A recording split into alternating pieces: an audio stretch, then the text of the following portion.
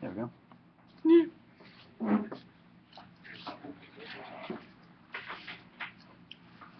I should have come better dressed for this crowd. You like this accent better? Is this more appropriate for instance? Can we turn the lights down? I will tell you a story. Years ago, I won't use this accent the whole time. It takes a lot of energy. You have to really think harder about what you say, which probably would be a good idea if I'm going to be talking. It's being recorded. But a few years ago, I was invited to go to Romania, and I landed in a city called Cluj, which, if you're familiar with Central European geography, is the capital of Transylvania. And the reason that's significant was it was October, and I left America when it was in the height of decorating for Halloween. And so everything was Halloween decorations, and I am now in Transylvania. And I have vampire on the mind. And so I'm in a van with a group of people, and the Romanians from different provinces, whatnot. We're driving through this town, and I see this little teeny Eastern European car, either a Dacia or a Trabant. I'm not up on my automotives from that region, but little teeny car, and it had a blanket on top, and then tied on with a piece of rope going through the windows was a coffin. And I thought to myself, that is the most awesome Halloween stunt that I have ever seen, and I need to get a picture of this, being that I was kind of also channeling the ugly American tourist for the group. And so I step out of the car because we're stuck in traffic, and I took a picture, and immediately there was these loud voices, and they were not happy voices, and we realized that there was a funeral procession, and there really was somebody in that coffin. It was not Halloween, and I took a picture of their trying to get Grandma either to the church or somewhere, but anyhow, they didn't like it very much. They started cussing us out, and then the bottles started to fly, and that was when the driver got the car up on the sidewalk, and we got out of there. What that has to do with what we're talking about, I haven't a clue, but they say in making speeches you should have a warm-up.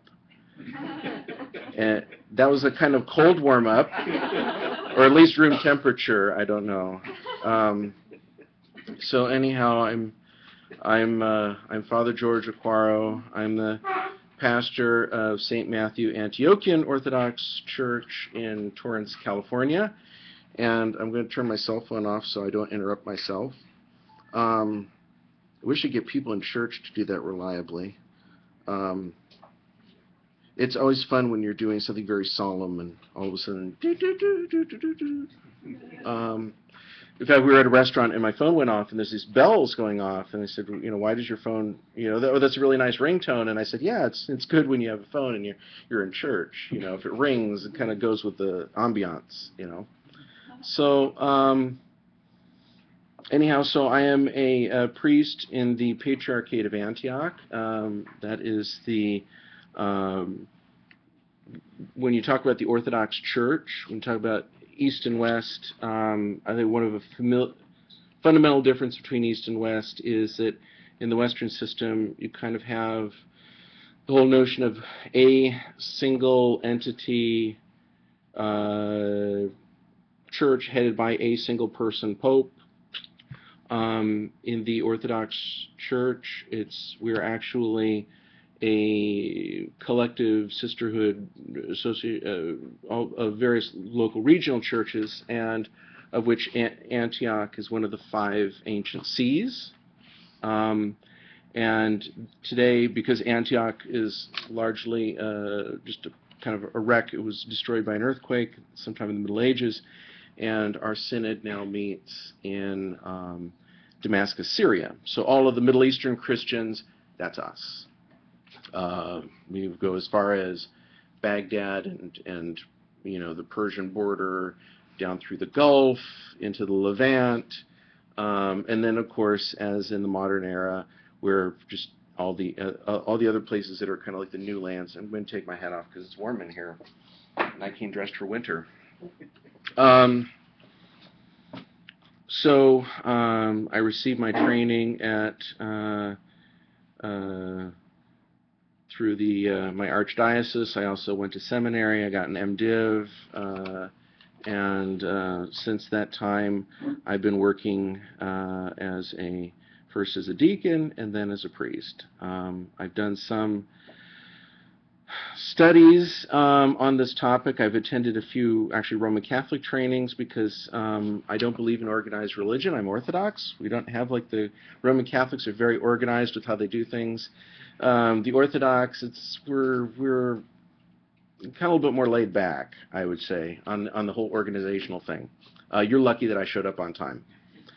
And it kind of goes further because, like, for example, when you talk about the Roman Catholic Church in the West, they have these very specific offices. For example, there's an office of an exorcist, and it's actually a very ancient office. There's nothing wrong with that. It's in the canons, it's mentioned very early that there were these various offices in the church, and then it seems like, you know, very early on, a lot of that stuff, they just said, you priests, we're paying you enough, the least you could do is earn your pay by doing some of these other jobs. And so all those specific offices kind of disappeared, and we're kind of the guys that do everything. There isn't an office of exorcist per se. We don't have a formal title like in the West. For example, the Catholic Church, every diocese is by canon law supposed to have an office of an actual in-house exorcist. And my introduction to the topic was far less formal. It largely is you get one of these books because you spend money and you buy a book, and the book says, you know, here's the exorcism section, and if you have need of it, you just kind of do it, and if it's a really big bun, it's kind of a good idea to call your bishop. So again, not really organized. My start in this came with, well, first I should probably warn you that I was not raised as a Christian, so I was actually raised in a household where there was a lot of occult stuff going on, and then I got my chance to get initiated and did that kind of stuff, and then I left all of that and became a Christian and was very happy to get away from it because it was making my life miserable. And so for many years I kind of avoided all of this kind of stuff, and then one day I was assigned to a new parish, and I was actually doing some construction work because people deal with stress in various different ways. My way of dealing with stress is power tools. I play with power tools. And so I decided to put the power tools to good use, and I was doing some demolition in the church, and I'm in the church, and I hear footsteps walking on the other side of a set of doors that lead into the main church. I'm kind of in the narthex in the front area. And I keep opening the door saying, hello, and there's nobody there. And it's not just like the Bob Marley, or Jacob Marley, the chains and any of that kind of stuff. I said Bob Marley, it's... I had to remind people that my lower education was LA Unified School District, so all of our grammar books were scratch and sniff. That smells like a vowel. So I still have to take a shoe off to count to 11, which is kind of embarrassing when you're at the store, and you have to do high math. You have to ask one of my kids, what does that add up to? So that's my challenge. But so anyhow, so I'm hearing the sound of footsteps and fabric, like pant legs, and I'm hearing somebody like walking back and forth in front of these doors, and this is happening in the middle of the day, and I'm really puzzled, and I'm wondering that if maybe that there's something wrong with me, and I'm trying to think of maybe its sound is being carried from out in the street. But so I learned that when I start hearing the sound, that I run out in the street to like catch whoever's outside the front door. of the church, and there's nobody there. And I go back inside, and there's nobody there. And so one of the things that when you are someone who is mentally challenged as I am, you learn very quickly that if you want to survive in this world, that when you get a bright idea, you should check it out with 3 or 4 people, preferably those who haven't been who've demonstrated some kind of responsibility in life and aren't on parole or just getting out of the hospital from a really cool accident. So I said, you know, I'm hearing these things, I should ask some other people. So I go to these other people who work in the church. I said, have you noticed anything strange in the church? And no, nothing. Great, okay, it's me. So I'm in the doing demolition, I hear the walking and forth, and I just said, you know, if this goes on, I'm going to have to look at getting medication or something because I'm getting audio hallucinations. I went on WebMD, and a few days later, someone who works in the church comes running up to me and says, there's somebody walking around the back of the church and I can't see him. And, is that what you were talking about? No. Bingo. Okay, now there's 2 of us. Within a couple days, there's a few other people who began to hear this, these sounds. So you get this, and of course now I'm also, you have to remember, is I'm in a church where probably about half of the community are Middle Eastern Christians. They're from the Middle East, and they're much more, they're not from kind of white middle class America that doesn't believe in these kind of spiritual things, right? These are people who have experiences, you know, and they're fully willing to acknowledge that there's a spiritual world and everything else, and they also acknowledge that they want no part of it if they can help it. And so you don't want people knowing that there's a ghost in your church, okay, or whatever it is, right? So so it's like, we need to deal with this quietly. And so I quietly call my bishop, and my bishop says, I don't know, look into it. So you were talking about that official imprimatur authorization, you get the letter and and make you an exorcist and this and that. I didn't get anything like that. I basically got, well, figure it out. Bye, you know, click. And so then I called the seminary, and you would figure that in the seminary they would have this kind of stuff. But remember, is that, you know, like seminaries, there's sort of like an arms race, the US, USSR, with nuclear missiles. With them, it's academics. And this kind of stuff isn't popular with academic people. This is kind of like the inconvenient thing. This is, you know, so it was like they were really not interested. And so I called around, and meanwhile I said, okay, well, I'm going to get the book out, and what do I do when my floorboards creak? And I went in the index, and it didn't say anything, and that really bummed me out. And I went in the front of the book, and the front of the book didn't say anything either. And I said, so what am I going to do? And don't buy one of these. So I started doing the exorcism prayers, and I'm throwing holy water around, and I'm driving out whatever this demon is, because it's got to be a demon that's like causing this kind. And nothing changed. And so finally I got a hold of an old abbess. I shouldn't call her old. She might be watching this. But the abbess of one of our local monasteries, and she goes, oh, yeah, that happened in a church I was in years ago, and here's what you do. You do a service for commemorating the departed, and you pray for them, and it'll stop. I said, really? She says, yeah, it's that simple. So I went, and I grabbed one of the other guys who was witnessed all this stuff, and we did the service. And in most of this work, when you're doing things like, for example, when I did the house blessing for your friends, anything special happen? No. It's very quiet. 99% of these kind of things, when you actually go and do it, there's nothing that happens. You kind of wonder if you're like wasting your time. And then you get, you know, you get the feedback, which the best feedback is they don't call you back. which means everything's fine. They hit the jackpot. They got their stuff from Vegas. They drove home. But in this case, it was a little different.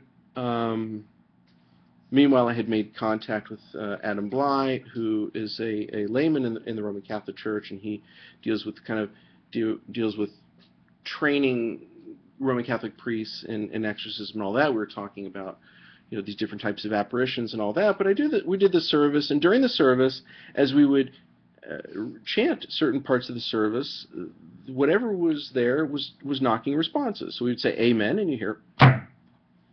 And we said another part of it, Amen. And it wasn't happening at any other time. So it wasn't like there was just a loose floorboard, because the one thing I will tell you about this whole topic is, how many of you are skeptical about kind of spiritual, like ghosts and demons, and it's kind of like, that was all back then, but any skeptics here? It's good to be skeptical. It's good to, like, when you walk into a situation, say, is this me, or is this them? Is this... I had some time back, a lady, the whole family say, oh, she's being terrorized by a demon, and I went and I kind of did whatever little tests I could do, and it was just, nothing was coming back. In fact, at one point, she said, oh, the demon's here and it's really terrorizing me. I said, okay, I'm going to use one of my special prayers. And so I put on I have more clergy stuff than this, trust me. But I put on everything, and I opened the book, and I put on my glasses, and I put my hand on her head, and I said, I'm going to read this prayer silently. It's a very powerful prayer. She goes, okay, okay. And in my head, I'm singing, Twinkle, twinkle, little star. And she's screaming and writhing. And at the end of it, when I got to up above the world so high, I was really, I said, it came to me later on how poetic that was, because, afterwards I said, the family said, this isn't real. Oh, yes, it is, it is, it is. Well, sometime later, she was arrested by sheriff's deputies trying to score methamphetamines off of an undercover cop. And, lo and behold, stopped taking methamphetamines, and the demons go away. So, whenever you're dealing with these situations, the first thing is if somebody is coming to us, well, don't go looking for any of this stuff, please. Please, pretty please. I know watching Ghost Hunters on Sci-Fi Channel is really popular, and things like that. I don't know if that's still on or not, but you don't want to go looking for this stuff. If it never happens to you, just be very thankful, and because you don't really want to get involved in this stuff. But if somebody comes to you, the thing is, we're trying to help people with coming to the truth, and God is the truth first and foremost. And then there's another truth, and that's the truth about yourself. And sometimes we lie to ourselves about how things are. So when you're talking about dealing with things that you can't see, it's good to have a good sense of skepticism. Check these things out. Before you believe that there's something walking around in the attic, put some rat traps out. You would not believe how many people have ghosts in their house that turn out to be not necessarily ghosts. Even sometimes you get sometimes you really score one. You get like the Beelzebub, AKA the possum. I'm part Cajun, so we have a recipe for those, but I don't get into that right now. They're nasty. Yeah, eat the shingle. Anyway, I hope you kind of get kind of a lot of what I've had to do is my own research, because again, being in the Orthodox Church, not necessarily being really hyper organized, we don't have like an official here's all these dogmas involved with death and the afterlife. If you really look at the scriptures, be it demonology or the Bible isn't like the Scottish Book of the Dead. This isn't, or the Egyptian Book of the Dead, or the Tibetan Book of the Dead, which is designed to do what? It's designed to teach you about all the various elemental beings or whatnot that your soul has to go through to and mastery of this world and all the rest of that stuff, right? The Bible spends very little time, in fact the Old Testament spends almost no time really describing any of the stuff that we're talking about. There are these little tidbits, but I think that in God's wisdom, He didn't format the Scriptures to be a systematic approach to the spiritual world, because He knows exactly what our weakness is. And our weakness is, that's the stuff that we would obsess about. And what we would do is we would forget the important things that He has told us about Himself and about us and about what we're supposed to do and what it is to be united with Him and to be to live according to the image and likeness of God that we've been given. Because we would get into naming all the demons and where are they at and is there one over here, and get his name, because that's really important. And we would get upset because we have a natural curiosity for things that we can't see, and part of it is because we as human beings, we don't like things that we can't control. We seek to control. In fact, there's that whole exploration, and we don't have explorers really anymore. We have more of what do we have? Extreme sports people, adrenaline junkies. But part of the adrenaline thing is that you're overcoming whatever it is. That you're taking control. You're having power over things, and that's what this would be about. If God simply says, well, the Bible's all about explaining all these angels and principalities and authorities and what layer they're at, and what they do and what they don't do, and how do you get around them. That's all we would be thinking about. We would forget all of the weightier matters of the law.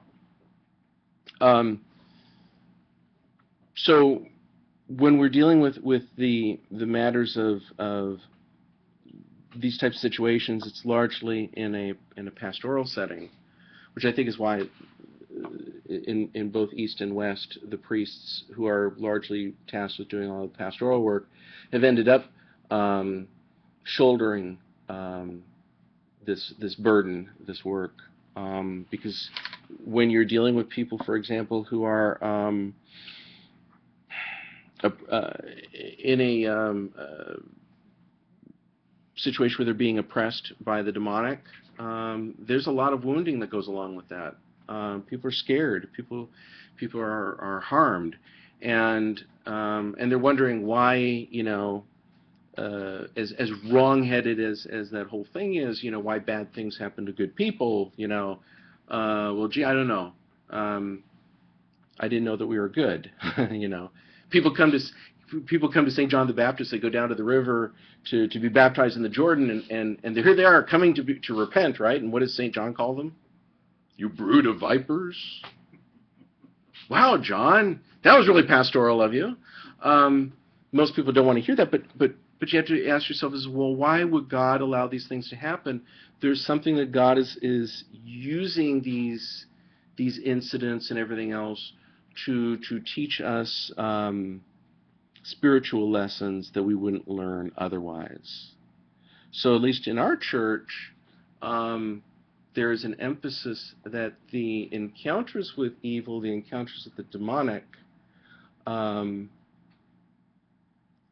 are opportunities for us to grow, for us to learn, rather than merely being, and I'm going to take this off because now I'm really getting hot.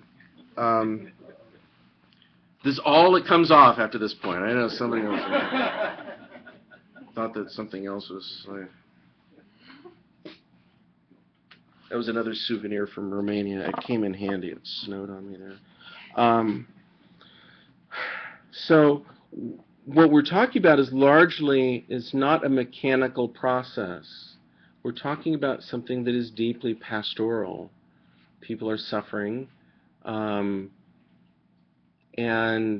so when, for example, I as a priest, I get a phone call that somebody's having an issue, most of it is when you talk about the prayer and you have holy water and you're saying this, and I've got incense and all of that. That's only a small portion of really what's supposed to be happening. What's really supposed to be happening is supposed to be working with people and saying, hey, look, this is how things are, and we're going to ask God to come here, but you have to remember this is all ultimately about you drawing closer to God, because that's who we're asking to fix it. I'm at a point where I like that one. That's nice. There's the one thing that will get you in trouble in life, in the afterlife,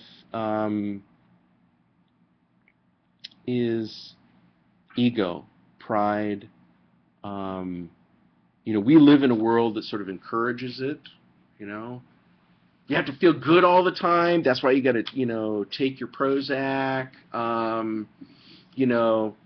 Everything's great, man. We as Christians are really awful with that, because, the last thing a really depressed and hurting person wants is you going, it's okay, man, you just got to get over it.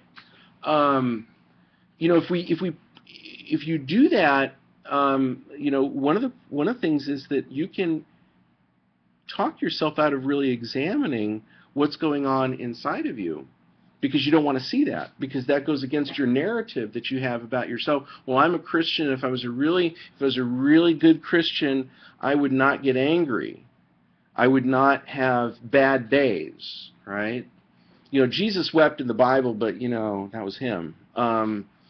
So we try to make this kind of monodimensional thing that we say, this is how I'm supposed to feel, this is how I'm supposed to think, and everything else. And then you enter into this world, and when we're talking about spiritual warfare, and if you have that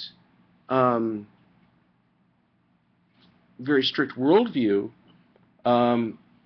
you're going to be in trouble very fast. Because the first thing is, we're all subject to being tricked, being deluded, being led off course. One of the first things that you have to remember when you talk about this, the spiritual world itself, man is a composite of spiritual material. Look at how. Let's go back to Genesis.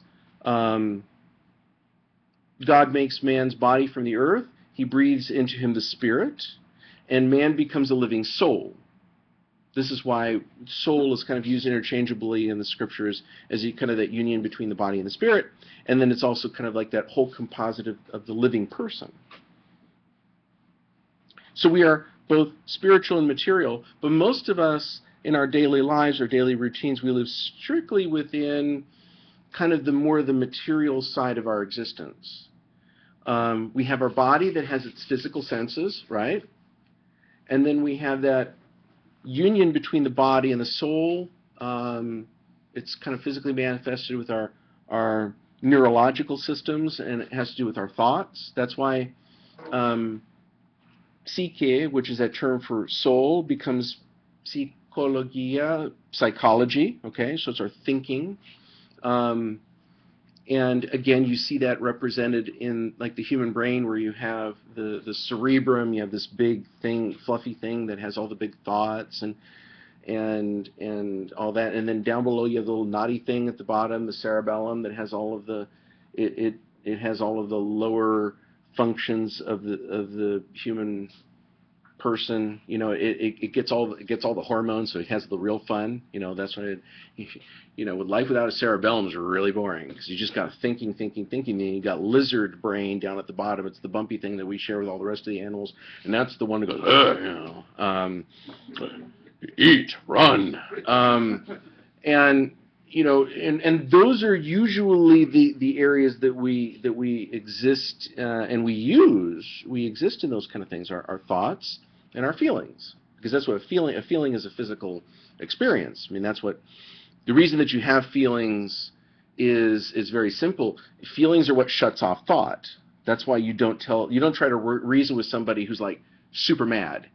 You know, when they're like, when their face is the color of his shirt or his shirt there, and they're, you notice that, try and tell them, calm down, friend. That doesn't work with them, because they're having their emotions, because that lizard man part of the brain has released its chemicals and has told upper brain, we're not talking to you anymore. We've already, the party has started and you're left behind.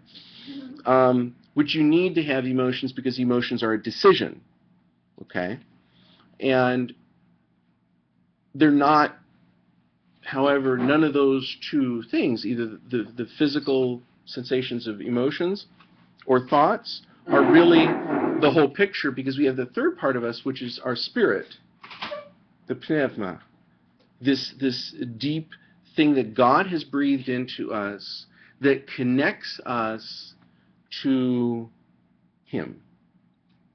We don't relate to God through the physical stuff.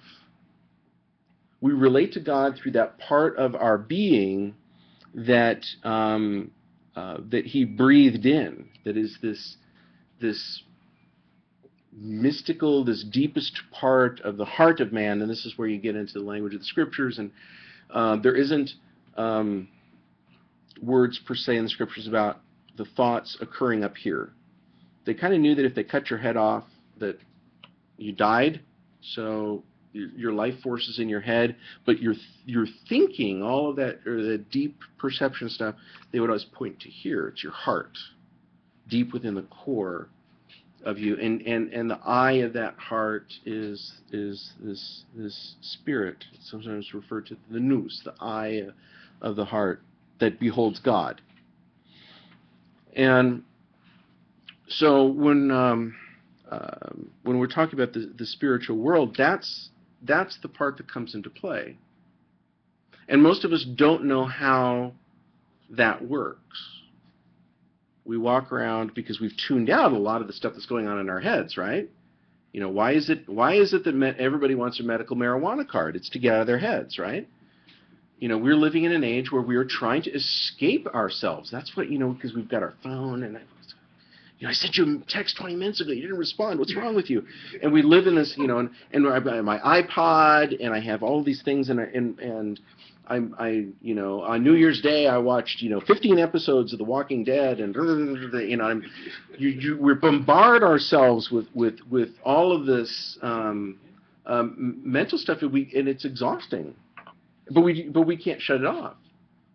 You may step out of the subway, but you still feel like you're moving. You ever been on a boat all day, and the boat's been moving all day, and you get off on land? What do? You're like this, but that's how we are as human beings. We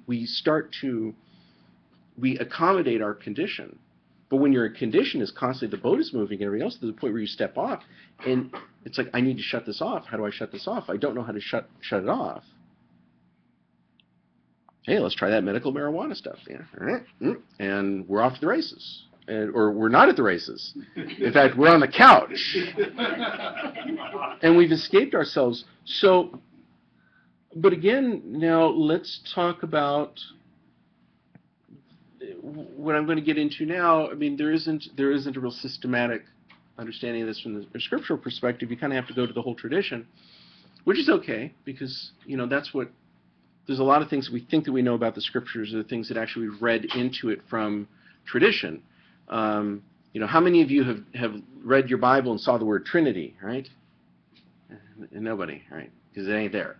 And then you read Genesis, and then everybody says, well, did God create the world ex nihilo, out of nothing? And everybody says, oh, yeah, sure. Well, you notice that it's not in Genesis. It doesn't mention that. It's already kind of something is there. God's working. Where do you get that one? You have to look elsewhere and everything else, but it isn't. So there's clues to these for the answers that we're looking for, but it isn't necessarily going to be something that's explained very plainly. And the first thing is that there's this spiritual world, and there are these spiritual beings that are in it. First thing is we have God, and again, you're not going to find in the scriptures really saying God is a non-material existence outside of time. And so there's not a it's not, you don't go to the book of systematics theology. There's this God, and you start to, in various ways, pick up the fact that God is omniscient, he's omnipotent, he's this and that. But at the same time, he's sort of described as a person, his throne, people around him. And so you have God as this central figure in our beliefs, and then you have man who's created kind of this whole earth thing, and depending upon which version, what order, and then there's also these other spiritual beings that are around, aside from the animals and plants and stuff like that. But there's these other beings that we would call, in Greek, we have synonyms for the same thing, and one of the synonyms is angelos, an angel. Angelos is a messenger. There's another figure that pops up. Tradition especially talks quite a bit about it, and this is a daemon. How many of you have gotten an email kickback and it comes back on a mailer daemon? That's because somebody who did computer stuff read classical literature and they were being cute. They probably walked at Oxford and had a droll accent. And we should do this to these Americans. It should drive them insane. They're not going to, especially those fundamentalist types. We should get them out of the internet by having them suffer from mailer daemons.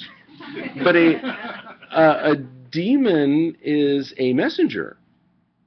And in fact, if you go back again to the Genesis story, what is the central problem of the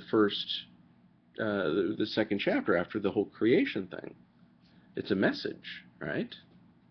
This serpent comes, and of course the serpent doesn't have arms and legs, so the serpent can't do things.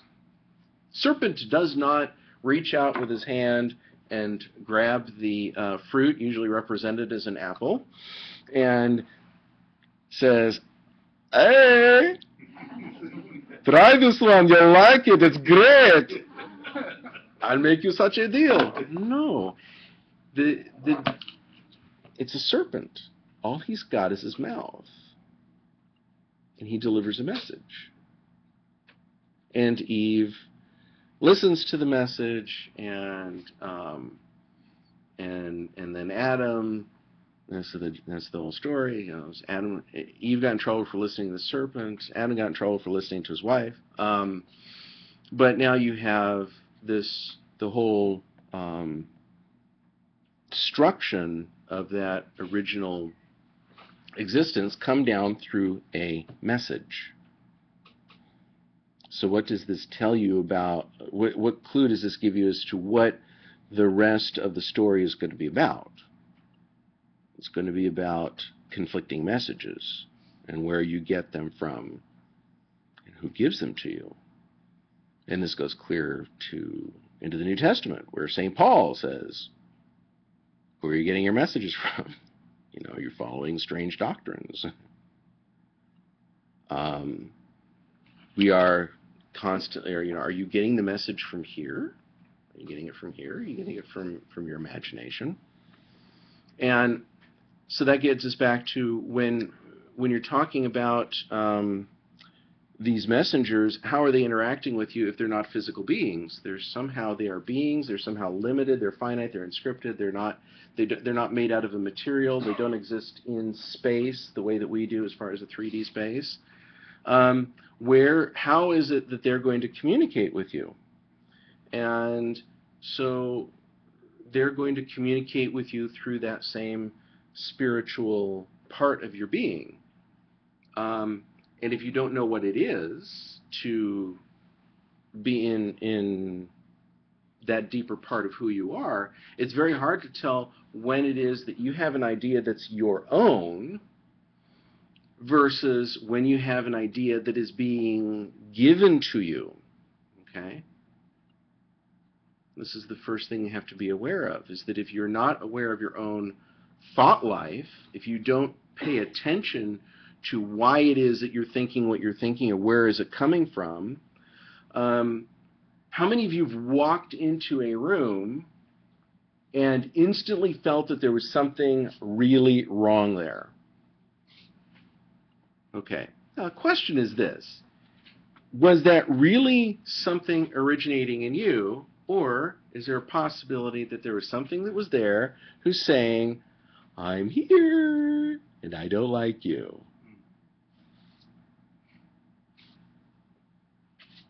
How else are these things going to communicate? Because I'll tell you, the first thing is, if somebody comes and says, I think there's this Freddie guy living in my closet. And how do you know his name Freddie? Like, is he said so? I said, so you're talking to him? Yeah. And he says, does Freddie talk to you with an audible voice? And if he says, yeah, I hear him just as clear as you, they go, okay, guess what? Let's go talk to a doctor. Because you have a problem. People have schizophrenia. It does not rule out that somebody who's schizophrenic can't have significant spiritual legitimate spiritual problems. But audible voices are a problem. That's not how these things usually. Now, on the other hand, if somebody comes and said, yeah, I just get this real intense, somebody saying that they're going to hurt me. It's kind of a voice inside of my head, but it's not really words, but it is, and I just know. And everything else. Oh, now we need to stop and talk to this person some more, because this is what we're talking about when the spiritual part of ourselves engaging in sensing and communicating with the spiritual that we're made to do. So that intense feeling of like there is something wrong in here, if you don't know yourself, you can't really know what you're getting yourself into. Okay. But now what I'd like to do, first of all, are there any questions about what I've said so far? Anything that's making you kind of go, Yes. So, do you always rule out audible speaking? No. I mean, there are times where you will hear things, like I mentioned the knock. I mean, like the speaking, because you said if someone's hearing voices, yeah, as clear as you. Do you? If you have more than one witness to it, then it's real.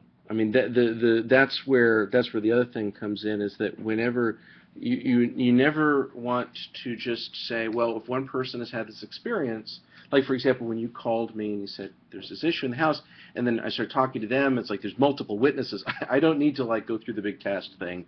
If you've got lots of people who are experiencing the same thing, then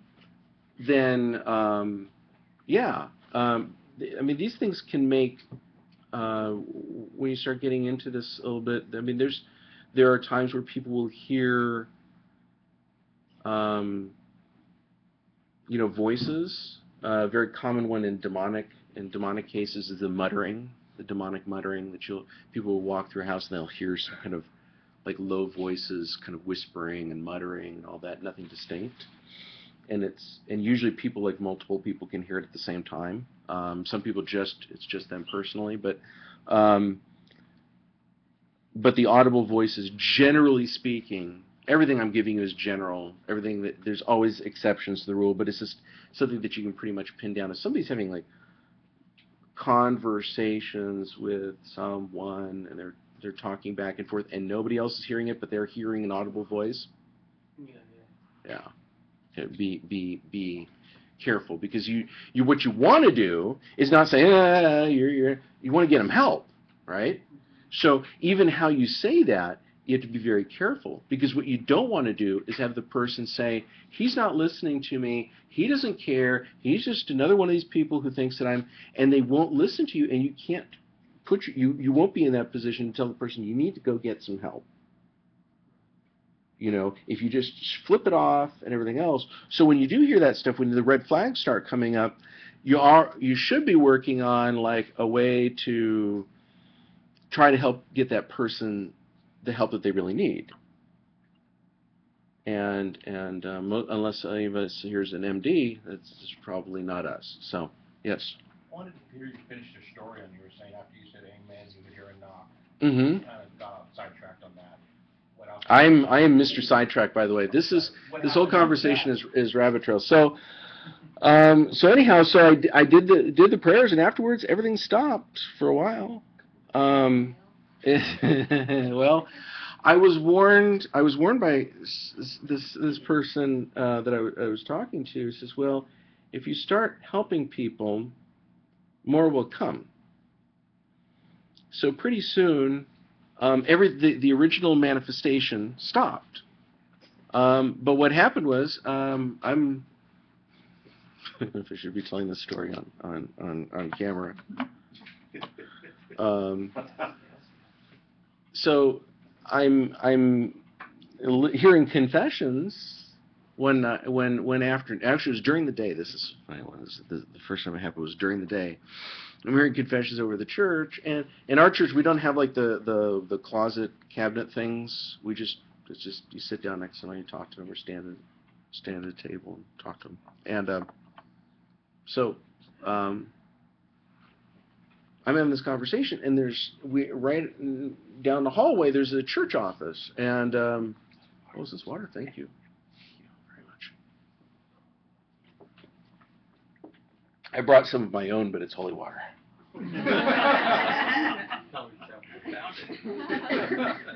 Oh, by the way, it does not glow when vampires get near it.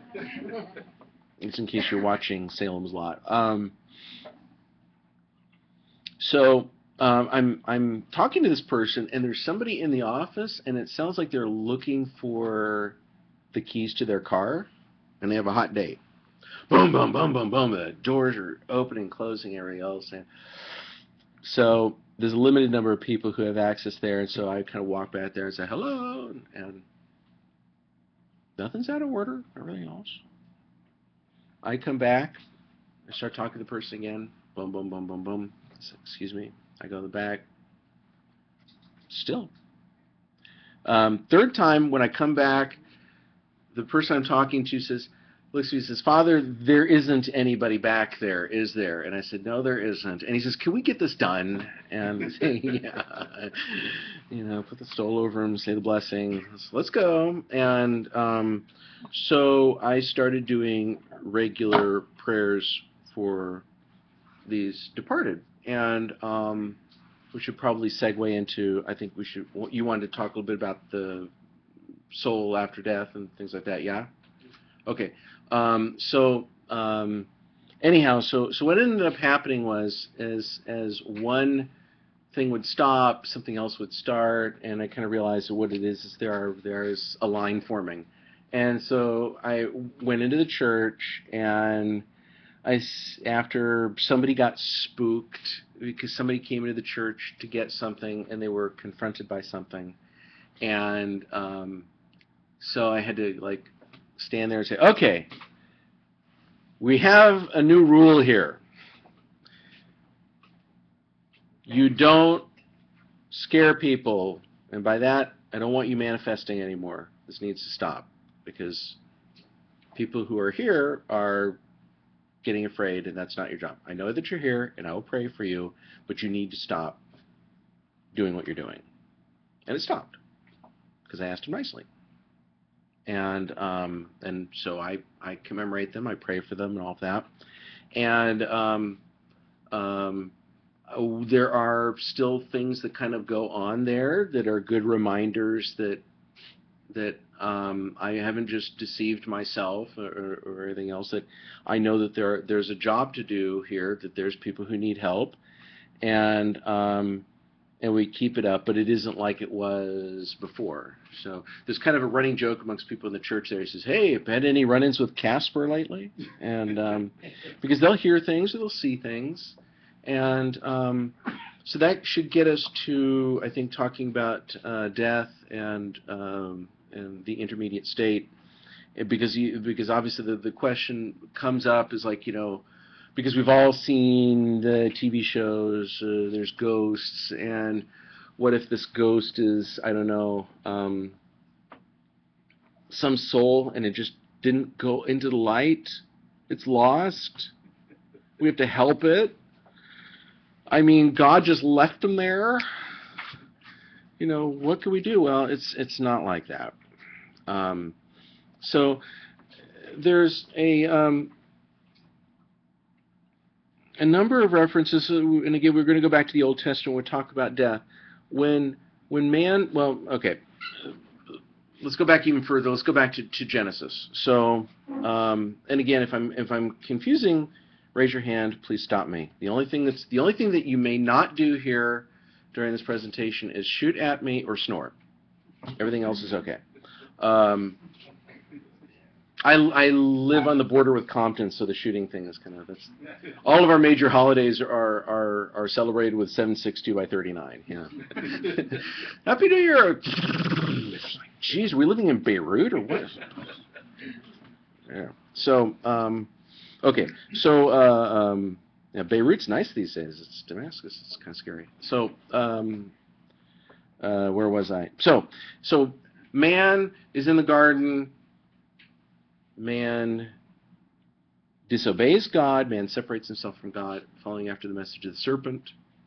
And now we have a problem: death.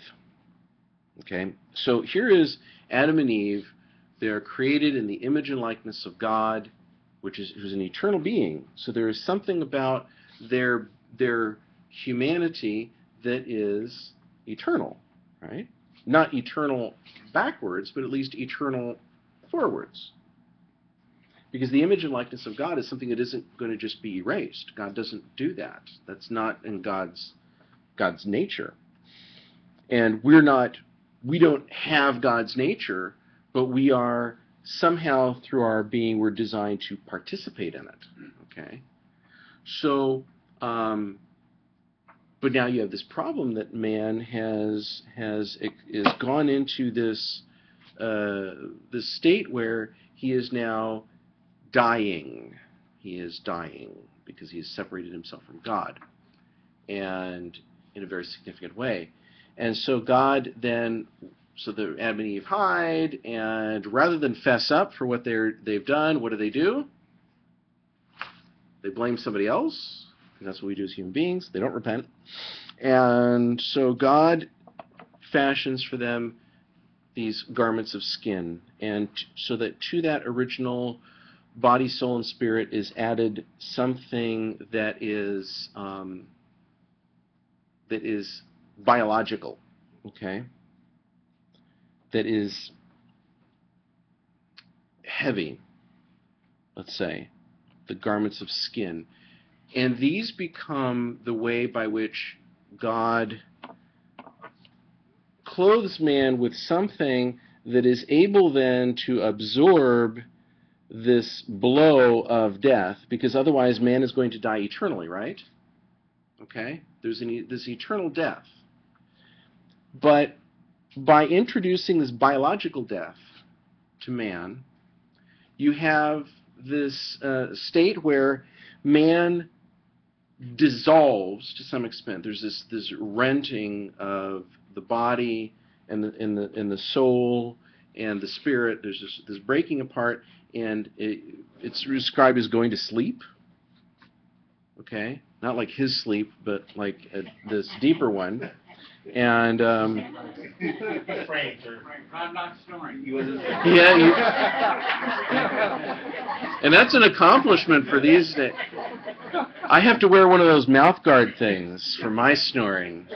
As my wife was like, either, yeah, but you got to get out of the house if you're not going to wear that thing anymore. So good for you. You can sleep without snoring.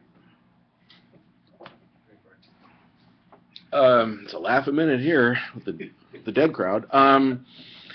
So now, so man dies, but there's this problem that he's dead, but he's not dead. Because again, that image and likeness of God can't simply die and not exist anymore. Okay? So you have a problem. The God's safety net of this kind of the putting the garments of skin on man and allowing this blow to be absorbed by that allows man to go down into this state that is referred to in the Old Testament as Sheol, as the pit. And all through the Psalms, if you have a long evening and you go through and you do all 153 Psalms, you're going to read them all, and you'll notice that time after time there's this. 153 Psalms? 150. Are we doing 151? Yeah, 151 for us. Me and numbers, remember the whole thing about taking the shoe off? So ask me how many states there are. It's like 72. Basically, the president said that. No. So, hey, we have something in common. Yeah. So you go and you read. We have a division. We follow there's one of the Psalms that we split that they don't, and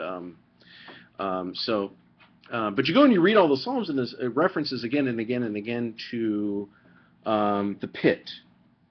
And let's see, the pangs of death surrounded me, the floods of ungodliness made me afraid, the sorrows of Sheol surrounded me, the snares of death confronted me. In my distress I called upon the Lord and cried out to my God.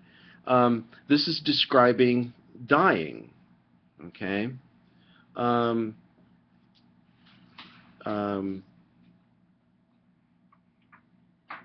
You are, and once you end up in this, for Isaiah 38 is another one. Indeed, for it was my own peace that I had great bitterness, but you have lovingly delivered my soul from the pit of corruption, for you have cast all my sins behind your back. For Sheol cannot thank you, death cannot praise you. Those who go down to the pit cannot hope for your truth.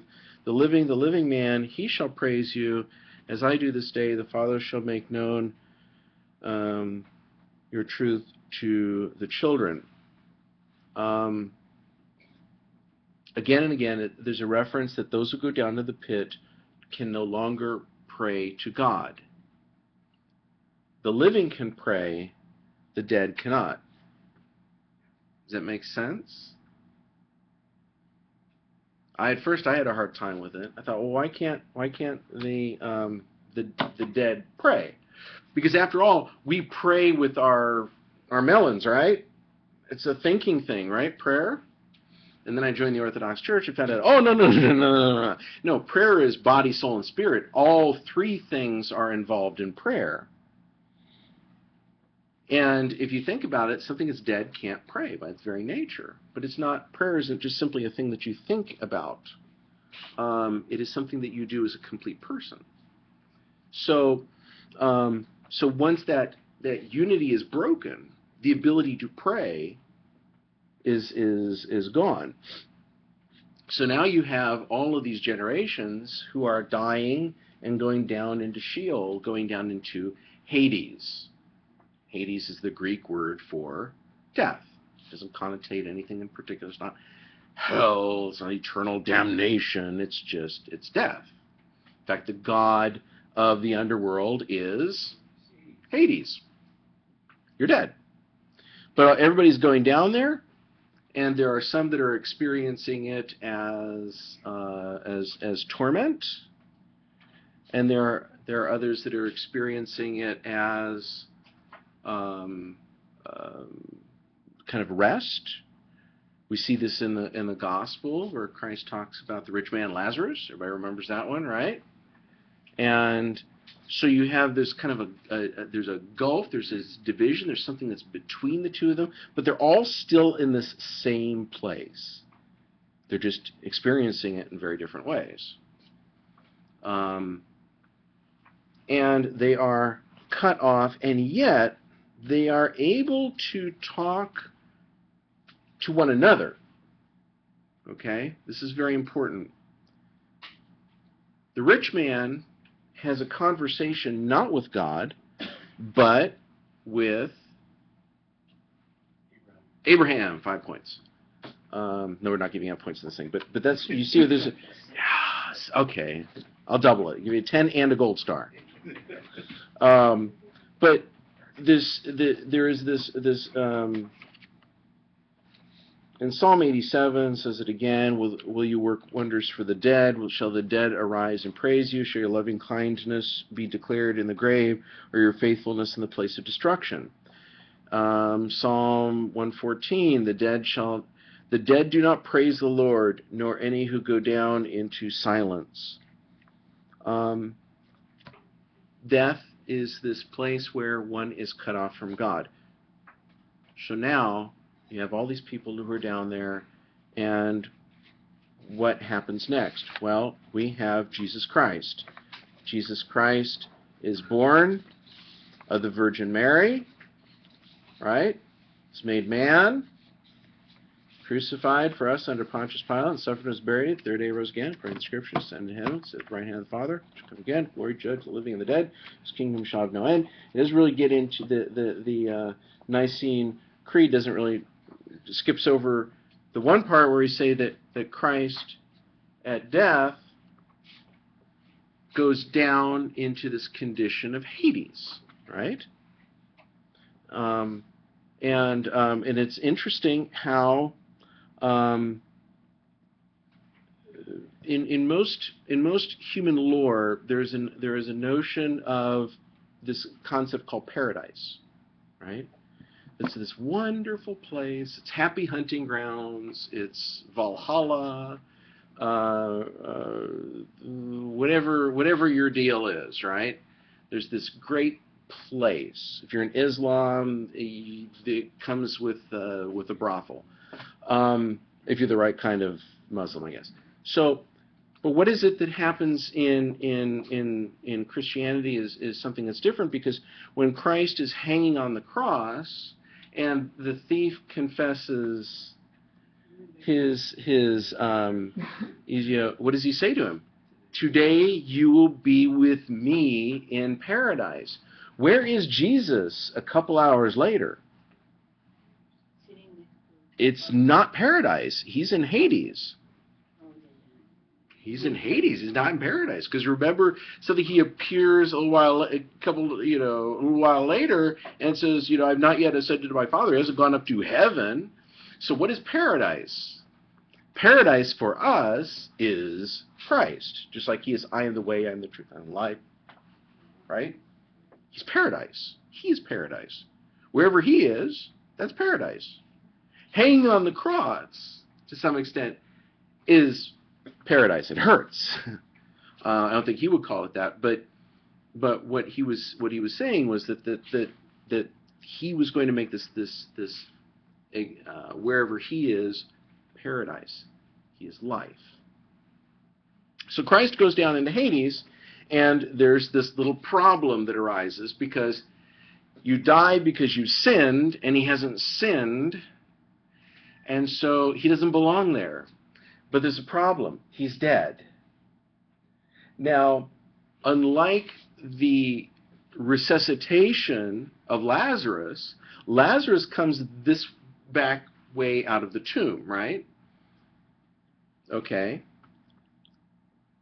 Jesus, the same way that he came in, he came back into the world. But remember, Lazarus still has to die again, because he still has that same broken humanity that is subject to death, right? So the problem with Lazarus then is Lazarus would be stuck in this perpetual death cycle, and it starts looking like, Osiris and the flooding of the Nile and something like that, right? This is sort of he's stuck in a cycle. It doesn't work. There has to be something else. So Christ goes down in there. He can't get his old body back. He's dead. He's undergone that death. So he's got to go some other way. So if I had a blackboard, I would draw something like this, is Jesus blows out the back end of this pit. The doors are still opening and closing as far as the doors of death, because people are still dying. But the gates that kept us from paradise, that kept us from God, are now gone. So the dead are still entering into this condition of death, and now when they get down there, they're not coming back out the other way. Now the question is where do you go from here? Now we believe it. What did Christ do? He led the captives free, right? And if you go all the way to the book of Revelation there, you see there's the altar, and there's all the souls, and they're saying, when, O Lord, when will our blood be avenged on the earth, right? When can we go back, right? So they're not in Hades. They're somewhere else. So Hades becomes a path, a passageway, a transition that one goes from this physical life to being alive in Christ. Because remember, if you're with Him, you're alive. You're in paradise. You're okay. You're not completely where you want to be, because otherwise there wouldn't be that dialogue in Revelation about the soul saying, when can we go back? Right? Because they would say, hey, cool, man, this heaven thing is really awesome. I'm into that. The interesting thing is we can enjoy that and realize that that's not us, that we're not purely spiritual beings, that we are body, soul, and spirit. We are composite of these things. And so the most appropriate thing for us is to be back into those renewed body, soul, spirit, back together in the New Jerusalem, in the presence of God, right? United with Him. With me so far? Pretty much makes sense, right? Okay, so now we've got the next big question. What do? You die. You go into this condition of death. It's not really a place. We think of it as a place because we think that way. And you are not, you know that if you keep going that way, there's Christ. And you love Him. And you also realize that in this life, you largely ignored Him. What do? What does a loving God do? Now, if you think that the loving God is going to say, doesn't matter, you loved me, but you still were negligent, and I hold it against you. I should do it this way. You are going to hell! I don't like you very much, because you didn't take care of me. Does God do this? Does God simply take man and say, you know what, I gave you X amount of time, and you went through it partying with your friends and drinking cheap beer and not going to church on Sundays because you had a hangover and all that, and therefore you have no part of me, I'm done with you. Is this the God that you know? This is an important question. Is this the God that you know? There are some people, that's the God that they know. Okay, and so this conversation past this point is not going to make sense to them, because they go, of course, God's like, He's watching. He's got more notes than Santa Claus on what I've been doing or what everybody else has been doing. And naughty and nice and everything. And if you don't... Okay. What if God says, tell you what, the door's open. I'm over here. You can come anytime. Work it out. Work it out. I'll wait for you. The last judgment isn't for a while. I know when it's coming. You don't. So there's kind of an urgency. You probably don't want to be down here for a while because it's really nice on the other side. It's me. But what if God gives us, because here's the thing is when we die, we don't become psychologically other than who we were when we were alive, right? There's no evidence for that in the scriptures at all. There's no evidence that says that at death somehow who we are as people is somehow radically changed at death. And in fact, the Christ's resurrection bears witness to the fact that he is totally who he was before he went on the cross, because the holes are still there. Christ does not come back being other. Physical, but I mean even who he is as a person. Okay? There's no evidence that death somehow changes that. In fact, what we would say is that it's actually what death does is it brings clarity to that, because no longer do you have the distractions of this life. You don't have the excuses, because we hide behind all of this material. We hide behind all that fun brain chemistry, right? We feel guilty about our sins, and instead of repenting and going and confessing our sins the way that the scriptures tell us, so you confess your sins to one another, you know, instead of going and getting absolution and squaring things away with God, what do? I know what I do. It's called ice cream. Or, I don't know, food. Some people it's Jack Daniels. Some people it's gambling. And they hide from their consciences, but their consciences still bother them. There's some people that consciences don't bother them one bit. Those are the people who say, God had no room for you. Okay, you know what? Stay there. You know, the Lord doesn't send a couple of archangels down with tranquilizer guns saying when those souls come through, just nail them, knock them out, and drag them into the heaven of paradise. And when it wears off, they're going to love it so much they're going to forget about all that stuff. God does not force us to do anything. He doesn't force us to do anything in this life at all. Why would he start forcing it at that point?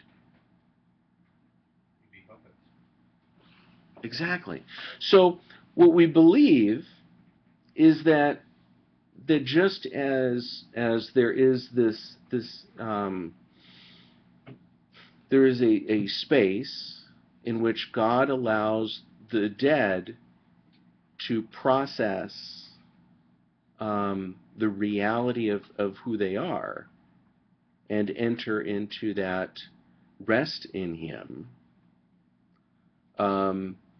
even past this point of physical death. Because we're still processing all of these things. And, but there's a problem there that I brought up. And what is that problem? What if part of what you're processing is that you really want to pray to God and ask for his mercy, but you can't pray anymore because you're dead? So that's where something comes in, and I want to find... By the way, that Psalm 87 says, I'm like a deaf man who can't hear, and a man with no tongue who cannot speak of this down to a day. Yep. I'm looking for something in specifically here.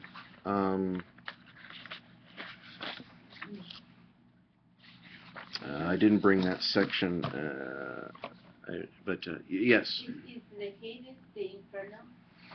No. Oh, because when the same creed that you read Mm-hmm. in Spanish, Mm-hmm. it says, and descendió a los infiernos, it descended to the Inferno.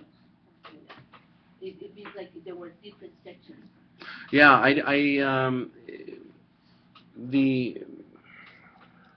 you know, maybe there's a different theological meaning to that in Spanish than there is in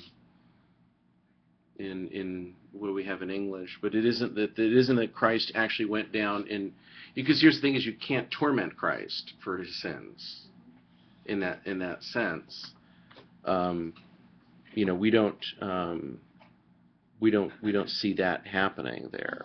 No, in that sense. Yeah. Descending in order to... Yeah, maybe the term inferno is a sort of a generalized idea of Hades. I don't know, Hades, yeah. So what do you say when you're absent with the body to be present with the Lord, Mm-hmm. as in that death part? Well, I mean, here's the thing: is to be absent from the body is to be present with the Lord. Well, you're talking about now entering into the spiritual realm, okay? The heavens, this, which is again a very loose term, because there are spirits of the air, let's say, and the terms heavens and air are used interchangeably, all that. But when you say absent from the body is present with the Lord, well, what about the rich man?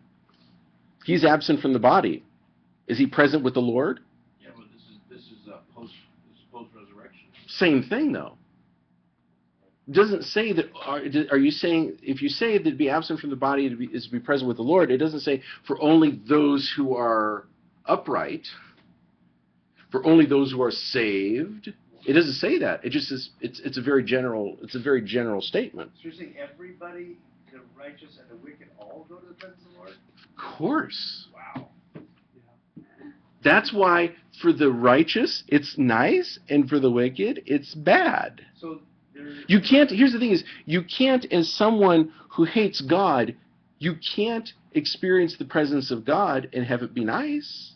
So then the presence of the Lord, not cast out of His presence, or separated from His presence, but having a bad time in the presence of the Lord while we're rejoicing before His face. Yeah. Well, I mean, that's what you see in Isaiah. Clarification is alien to me. Oh, sure. No. I mean, that's Isaiah. If you look at the end of Isaiah, how does Isaiah present the resurrection? But you're saying I stated it correctly, right?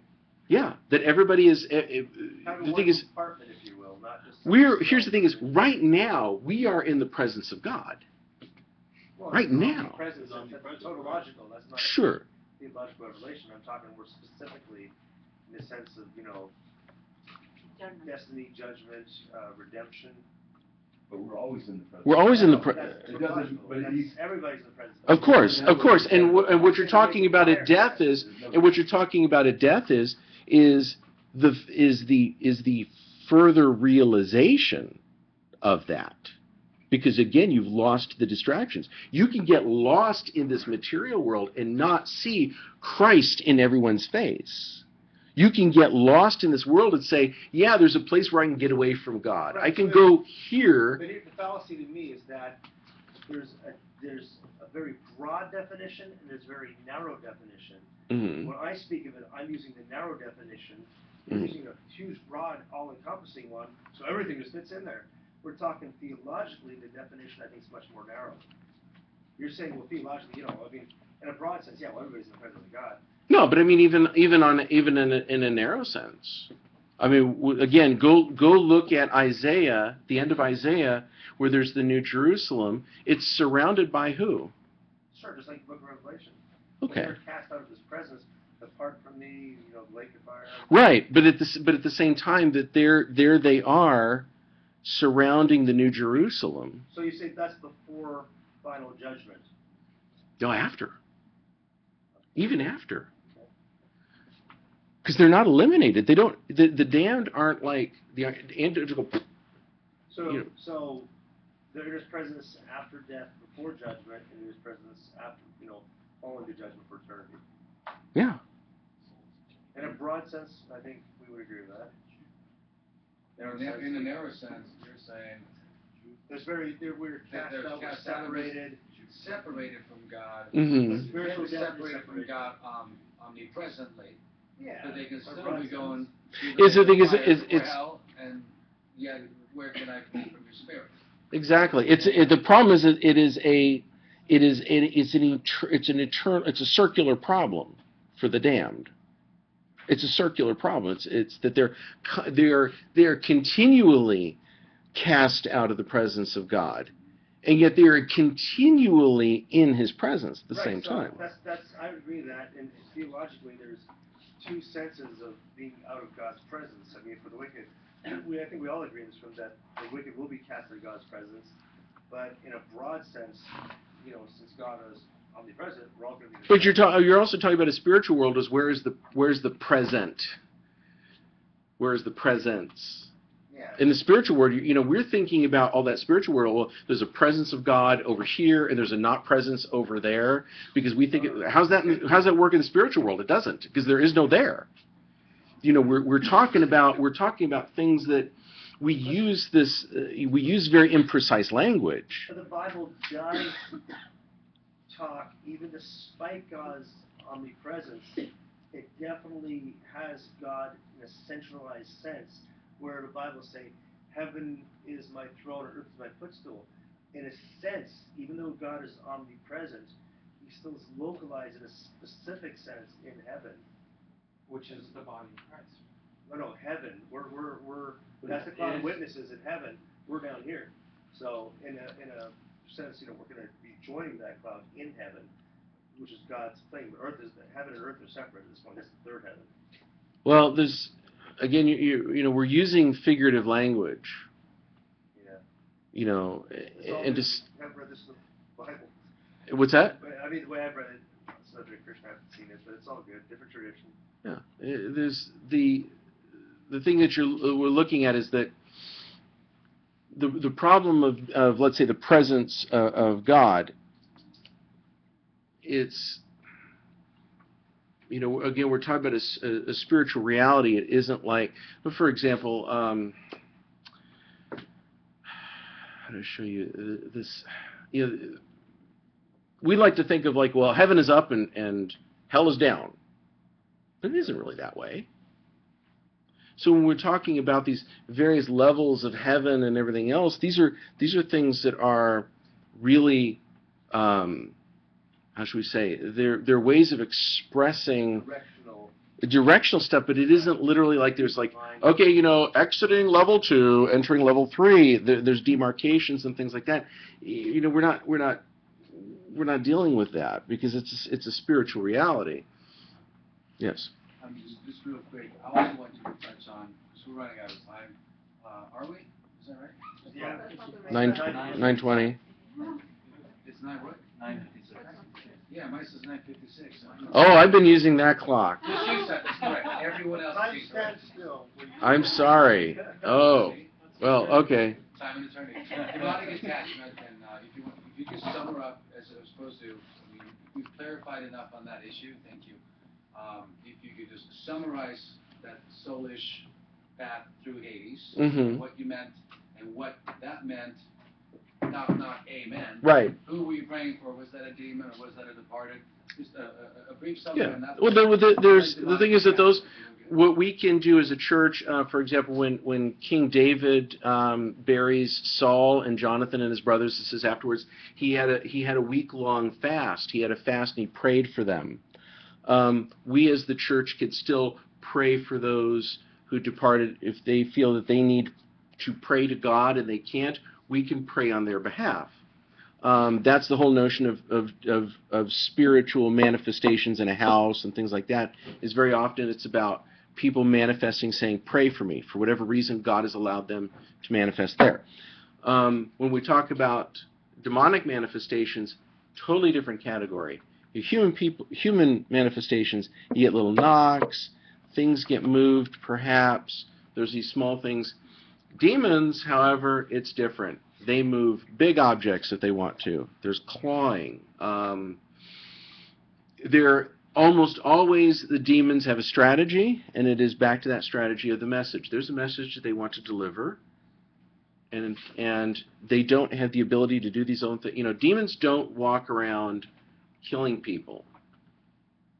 So if demons want to destroy human beings, how do they do it? They get you to do it for them. Remember, the serpent has no hands. So the demons begin to engage in a game up here that says, let's play with them a little bit. Let's mess with them. Let's scare them. Scare them to the point they'll make a deal. Maybe this one won't make a deal directly, but they'll make a deal with somebody else.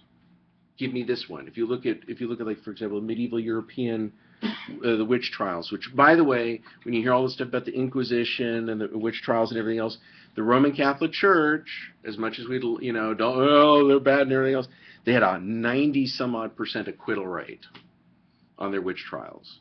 Because actually, what people don't realize is witch trials were a civil matter. It was the king who did the witch trials. And then the church had to go in there and say, "Whoa, hold on a second, can we have a chat here?" But demons are involved in one thing. They want to get man to turn on God, turn on one another, and ultimately turn on themselves. Suicide is the victory of the demon, because he will get you to destroy the own image and likeness of God that is within you. It's the ultimate thing. So when you begin to deal with people who are demonically, there's various levels of demonic oppression that lead up to a full possession. It's always a mind game over the person, trying to get them depressed, trying to get them upset, trying to get them angry. Again, able to communicate thoughts and ideas to us that we don't recognize as not being our own. In the Orthodox Church, for example, when you enter into monasticism, the understanding is the first step is when you become a new monk, you receive a belt, and the idea is that you tame your body, and you're no longer just living according to your physical lusts. And then the next one is you receive like a little hat, and you get a cross, and this paramon, and some of these other things. And this is where you begin to battle with your thoughts, your thought life. And then the final one, when you enter into what they call the great schema, which is the great hat, is this. They receive this mantle, and it's covered with crosses, and it's embroidered with these exorcism prayers, because the monk has now defeated his body, he's defeated his mind, and now he enters into direct conflict with Satan and the devils. He's now fighting it out. This is why you read the life of St. Anthony to understand what that's all about.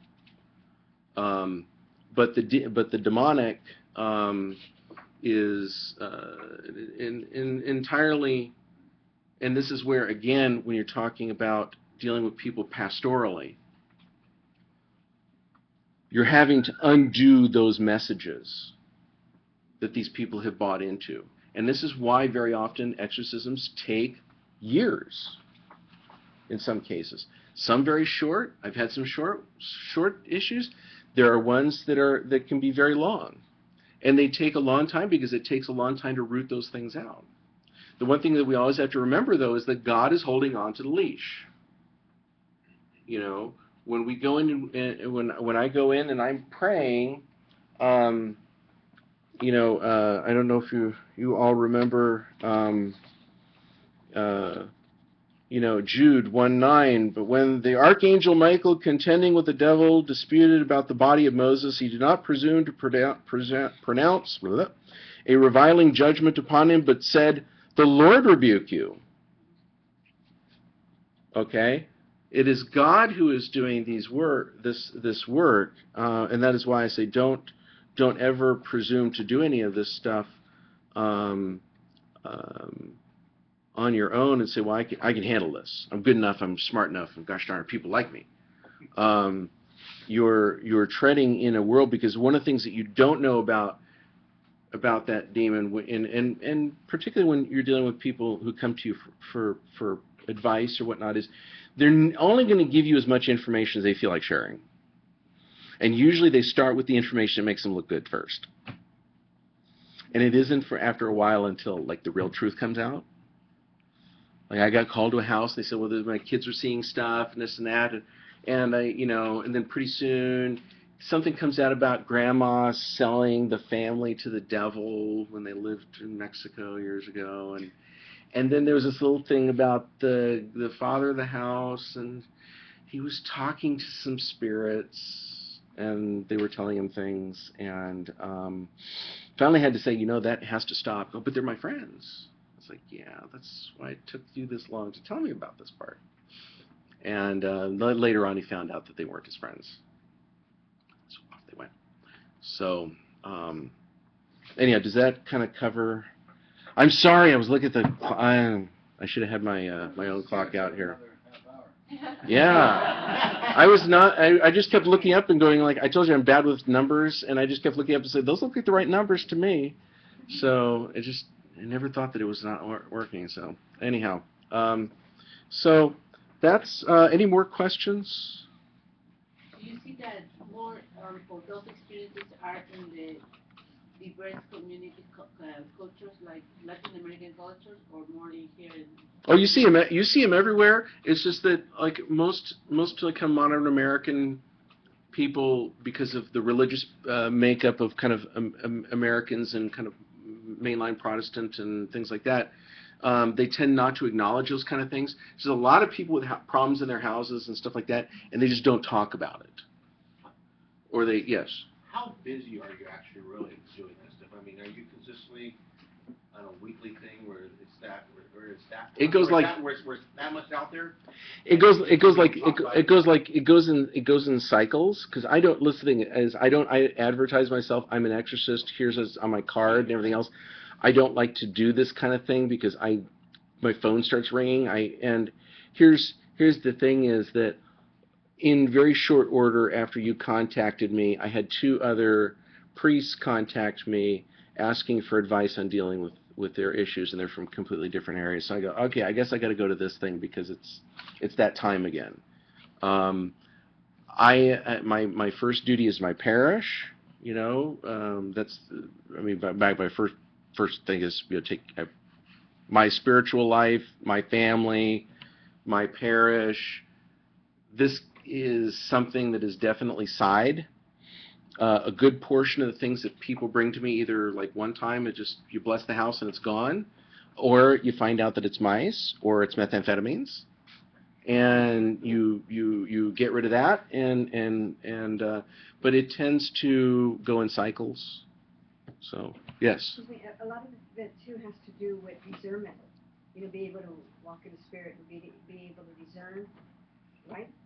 Well, discernment starts with discerning yourself. If you don't know who you are, if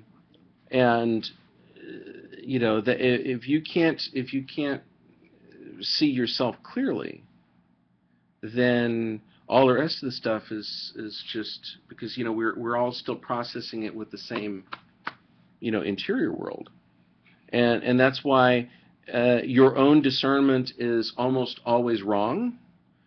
You want to go with a couple of other people too, and you go and say, "Hey, you notice something here?" Go, "Yeah, okay." Then if you've got a couple, 3 people who are all noticing the same thing, then you're on the right track. But if you try to solo it, say, "Well, even for me to look this great, I still have to get in front of a mirror." You need that mirror. Okay, you need something outside of yourself to know yourself as well. So that's the thing is if your spiritual life is something that's strictly self-governed, you got a problem. But excuse me, Because, in the case of, for example, if there's a person who's demon possessed, Mm-hmm. then definitely you want as many people coming in and praying also.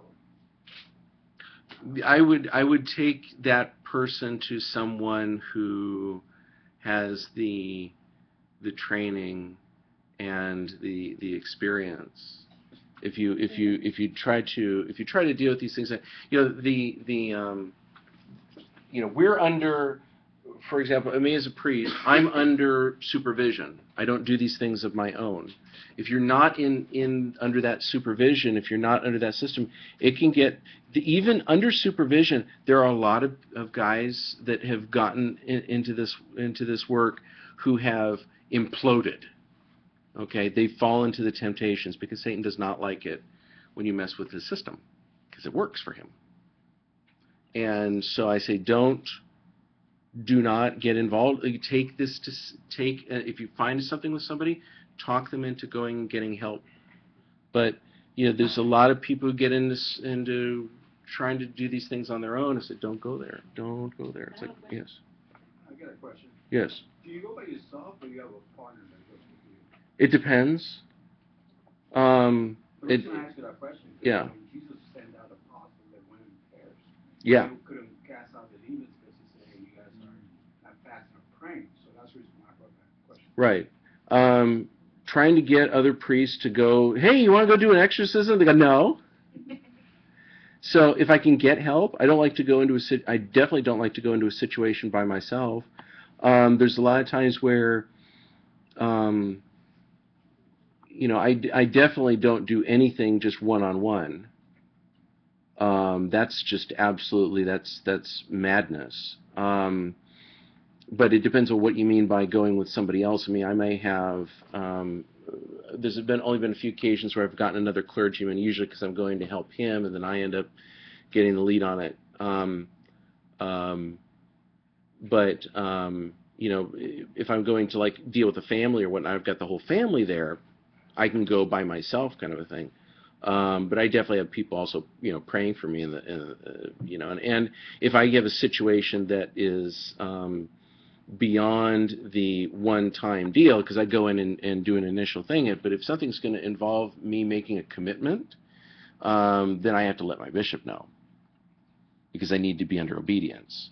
Because he could say, no, I don't want you to do that. And I go, okay, I stop. But again, we're under a system, because here's the thing is, let's say somebody says, I want you to do an exorcism on so-and-so, and I don't do any of the usual preparations, I just go ahead and start doing it, and you start, like for example, the woman with the methamphetamines problem, she's writhing, and she gets a heart attack and dies, you know, and I got to report that to my bishop, he's going to be very disappointed with me. So if I have anything that's going to be like that, I need to make sure that I'm covered. I have to be under obedience.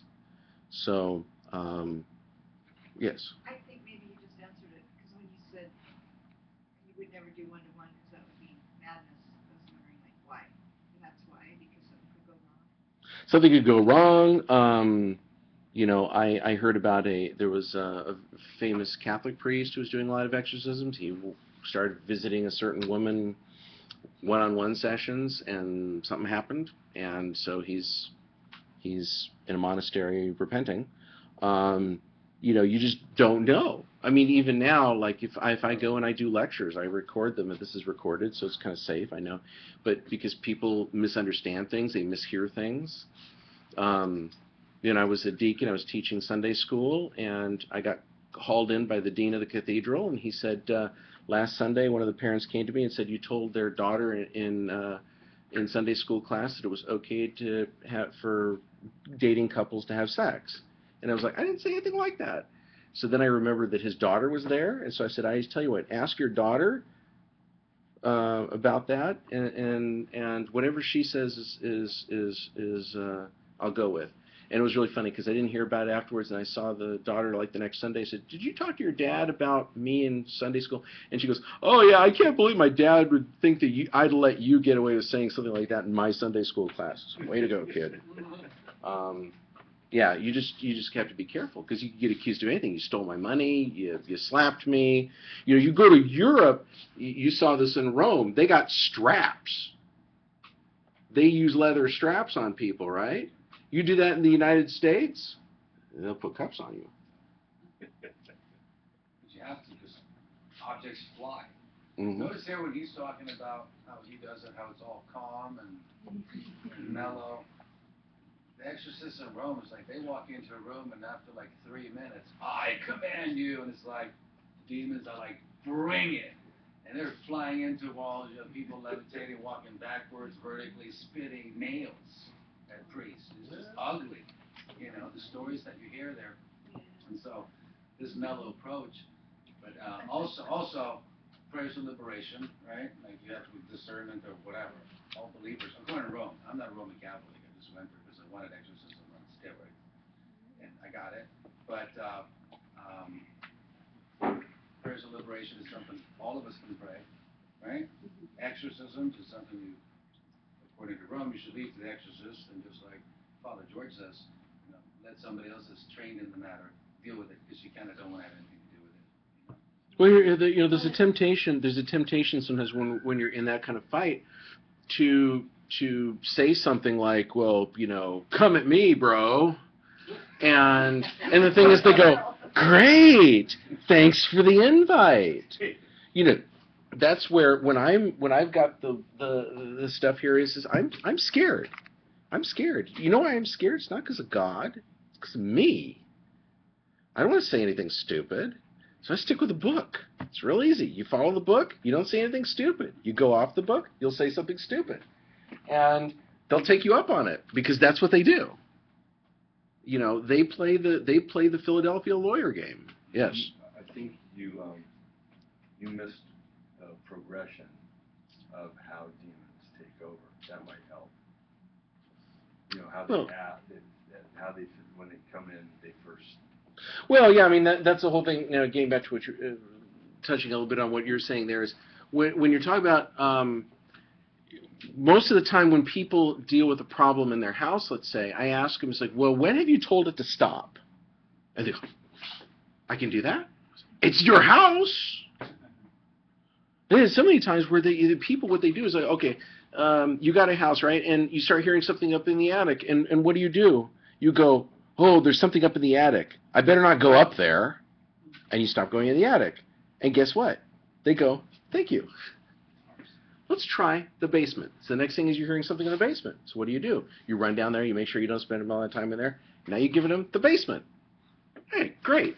Then the kitchen. Then pretty soon they're walking the hallways, right? And you're in the thing in the hallways. So what do? You keep your door closed at night, right? And the next thing is they're in the closet. And then the next thing is they're staying at the foot of your bed. And that's when you call me. There's something staying at the foot of my bed. And I said, did you tell it to stop? And they go, well, no. I go, but it's your house. This is why the question is, can non-Christians do exorcisms? Well, of course a non-Christian could say, get out of my house. You know, the difference with most, like, let's say, a typical pagan exorcism, how many of you have ever seen, like, Survivor Man? There's Les Stroud, and he goes around, and remember lately he's been doing things where he's gone into all of these, like, tribal people to see how their survival things, and did one where he went to, like, the demon dance in Madagascar or something like that, and a lot of those exorcisms are about appeasing the demon. That's how they do the exorcism. They say, hey, we'll give you this bowl of fruit if you leave the person alone. The demon says, congratulations, you're trained well. That's another thing that will happen often with these things is that they bang around in the ceiling, they bang around in the attic, you go up to the attic. Then they bang around in the basement, you go down to the basement. And pretty soon they've got you running up and down the stairs. Congratulations, you're trained. Do you think it's because it's more of a authority thing? It's all about obedience. You know, what is magic about? You know, evil isn't real. Evil isn't a substance. God didn't make it. It doesn't exist. So what is it that's going on with, like, witchcraft and magic and things like that? It's you're interacting with a demonic being. The demonic being isn't a prisoner of your chalk circle. They don't care. They're not even material. What is a chalk circle going to do? They can step out of it, but they want you to believe that it's real. So they'll play your game. But in the end, what are you doing? You are, by engaging in ritual magic and things like that, is you're being obedient to their rules. They're training you. You're taking their message. It's exactly what they want. We either do the things that we're told to do to serve God, or we serve them. Who are you obeying? This hand up was over here. You said when you're doing this, you have to know who you are. Mm-hmm. Who are you? Who am I? I'm George. No, but it's for to know that you're George, but when you're doing the exorcism, do you have to say who you are, or just? No, they know. They know generally who I am when I show up. I mean, they've been talking about it for a while. You know, you're dealing with things that aren't. You know, that's another thing too. Is that, you know, when you're dealing with a demon, you're actually dealing with a team. They usually work in, like, a large group, and there's a little bit of an order to it, and you have to kind of understand what you're dealing with. But they're watching. They know all the stuff. And sometimes it's kind of embarrassing, like I was doing exorcism with somebody, and that's why I always go to confession before I go, because they can't, the things that you repented of aren't the things that they're going to use against you, it's the things you haven't repented of. And it was really funny because I've kind of have an ongoing problem in my family, and this demon tells the person I'm dealing with, says, have them ask him about this, have them ask him about this. So after I get this session, it says the demon is saying, he says, I'm supposed to ask you about so and so. I go, very funny. They have access. They have, because they got a big team. They got a big network. They got the biggest network in the country. They get 666 bars everywhere. So they know. And that's the thing about getting into, they don't read your thoughts, but they've been tape recording everything. So they know what's going on. They know what you're doing in private. Think they're going to use it against you? Absolutely. Think they're going to make you paranoid? They're going to scare you? They're going to remind you of things? And then this is the head game. So then the head game goes from being at the person that you're working with because you think that you've really got it on them, and now it's on you because you invited yourself into this situation. Be careful. No, it's also Oh, about... hold on. There's a gentleman in the back who's been waiting here. Yeah, what's your position on Acts 19:11 through 16, where they use the handkerchief, and that carries some kind of ability to heal and do exorcisms? Yeah. Oh, for example, I've got a whole bag of tricks in here. I've got all kinds of things that I'll take your handkerchief and raise you a crucifix. And I got a bottle of holy water. I have a big jug in my car. Yeah. I have some oil too. And the thing is that all of those things, it isn't like, this is where you have to be careful of magical thinking. We bless, when you take a crucifix, okay, you saw this in Rome, right? You take a crucifix, you put on a demoniac, and ah! Well, why? What is it that is about this that the demons despise? Does this have something on it? Consecrated to God. It's your faith. It's not my faith. My faith is weak. It's Jesus Christ. It's God. When we're talking about holy water and you're sprinkling holy water in, it isn't like you have a bottle of Jesus juice and you're just flinging it around and you're getting him on. No, this is important to remember, is that when we pray for these things, like that cross and it's blessed, we ask that the Holy Spirit be present, that the Holy Spirit descend into that water. And we don't say descend in there temporarily and then come out. We're asking for God's presence. His presence is what we're asking for when we sprinkle that holy water. We're asking God to do something. It's not that God takes some of his energies, cuts them off, sticks them in the holy water font, and says, "Here, have fun." So when you're taking that cross and you're pressing it on the person, what's tormenting them? It's God's presence. Because even that icon, that image of God, is there. It's not that it's a thing that has some sort of radioactive. It's a means by which God makes his presence, even though he is everywhere present and filling all things, that there's also some other way that he is specifically present, because that's what I'm asking for. The cross isn't doing the work, God is doing the work. The holy water isn't doing the work, God is doing the work. But he said, use these things. Here's a handkerchief. Use it. I will be present with you. You think that the handkerchief, go read Tobit and the fish. Tonight, go read Tobit and the fish. Yes? Well, is casting out demons a gift? Or is it training? Or any believer has the Holy Spirit in it can do it, or only priest can do it? Testing?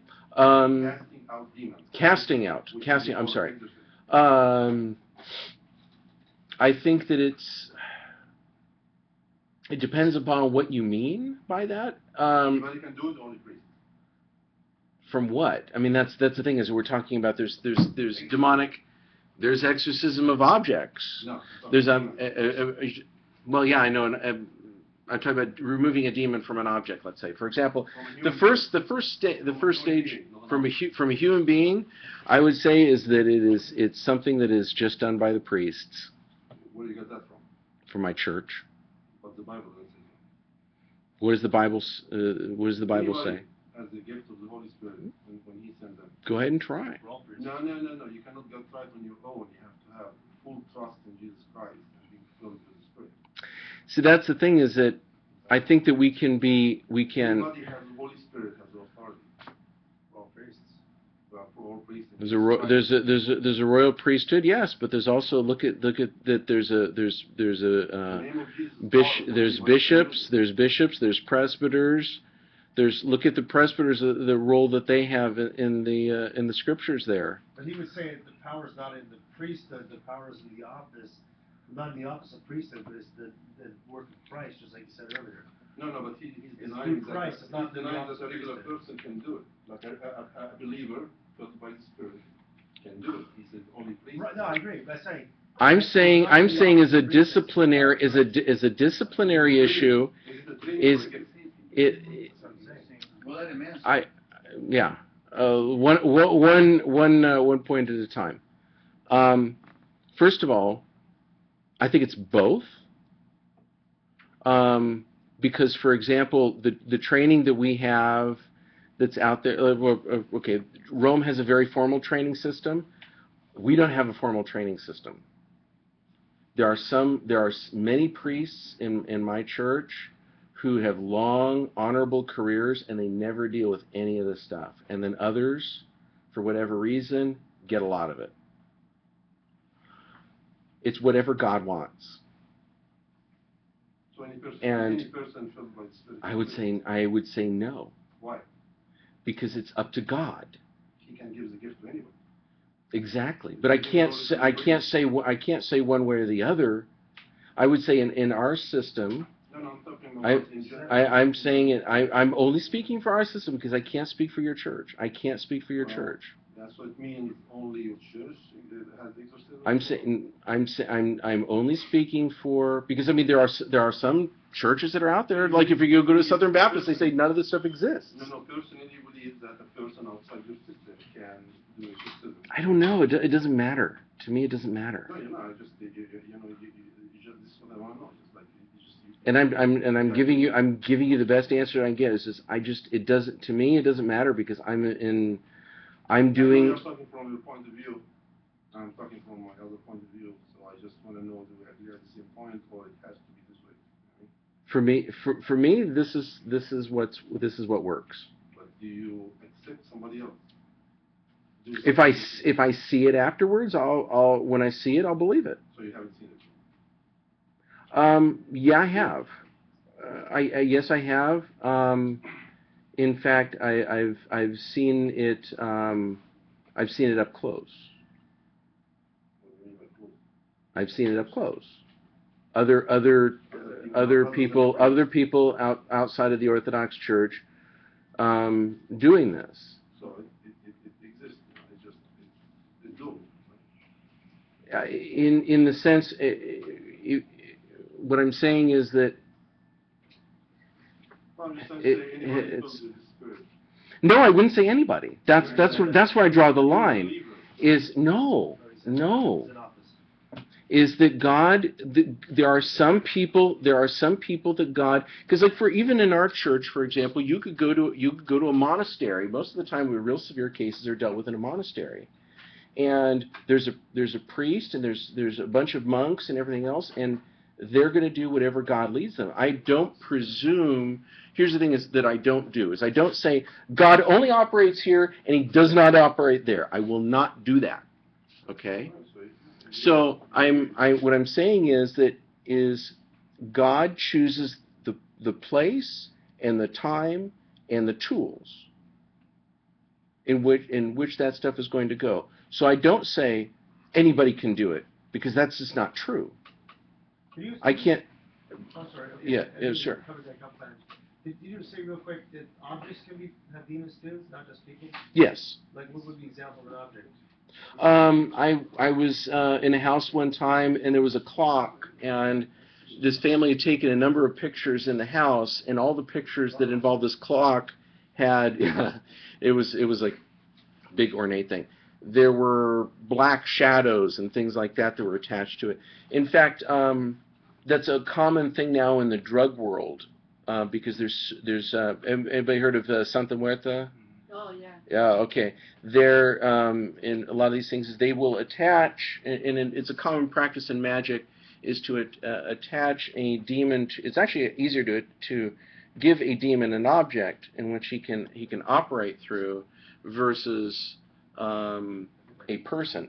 Coast Guard. So, like when you're talking about the spitting up of stuff, like in some of those exorcisms and everything else, that's the one of the things that will happen sometimes is people are given something that a demon has been attached to, like food and everything else, and in the exorcism, out that comes. So you're saying those have to be exercised as well, right? Yes. And do you see this in church history and in the Bible too? Over specific church history. The fact that it's not a human being, a life form, but it's an inanimate object has his ability to get a demon on it. I mean, do you see this in the Bible or in church history? Well, yeah, when you look at the scriptures, for example, mention the demons going out into the deserted places. They're attached to a particular location. Well, I mean, that's more of a geographical. But I'm talking more of like an object more than just a geographical. I think scripturally, Maybe in the Romans, I'm. Augustine's, when the Ark of the Covenant was in front of Dagon, Mm-hmm. and it fell over and cut in half and arms. Yeah, that would be in the holy side. Yeah, that's more on the whole thing about there was the order of the Levites who were supposed to be carrying the ark, and when this one guy reached out, disobeyed God, yeah, bang. You see this in church history though, like any of the saints teach this, like historically? Oh yeah. Early? I mean, you're talking about like probably by the 3rd, 4th century when you start getting into the writings of the Desert Fathers that have survived.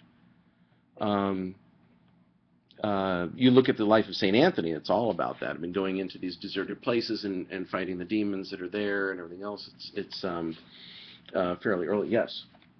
Freddie had a guy, he's Coptic Christian, and anyway, he had a guy that came out here, and I guess, remember the guy that was, his parents were in entomology and stuff, but he was telling us a story. This kid was saying how his dad, heavily in the demonic things that were in Egypt. His dad was a magician. Magician and stuff, and he would form, he's telling us the story, form wax into a scorpion and then give light, and this thing would walk around.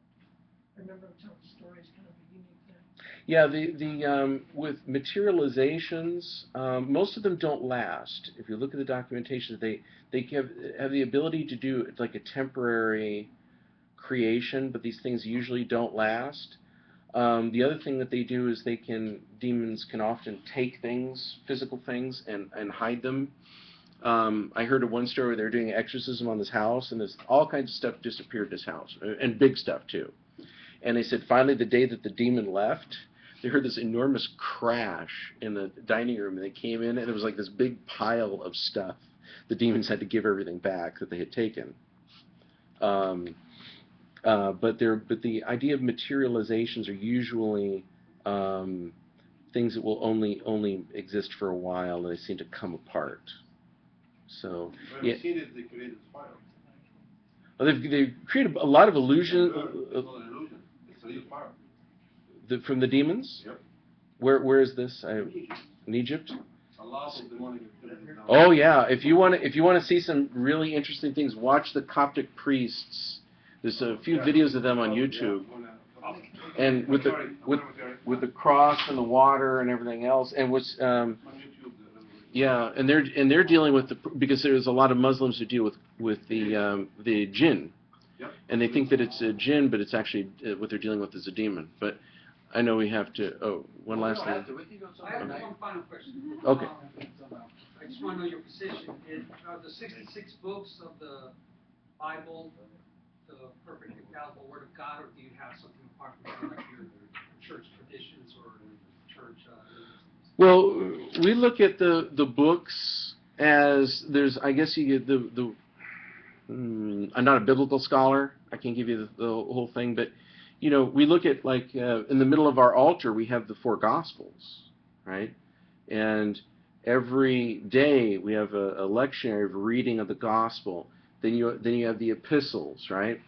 Then you have various. Then you have the Old Testament canon of the Hebrew Old Testament, but we also hold the Greek Old Testament at an authoritative level. So. But apart from what we consider the 66 books of the Bible, do you you have something that you hold with equal authority, or is that the final court of appeal for you? 166. It's, How are you dividing what's between Genesis and Revelation? Are you talking about the Apocrypha? well, because we have the Apocrypha, we look at the Apocrypha as well as books that we use in our tradition.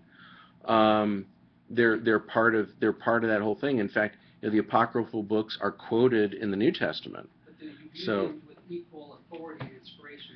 why do we? Yeah, I'm not debating. I'm just. yeah, no, we don't use that type of terminology. But you know what I mean.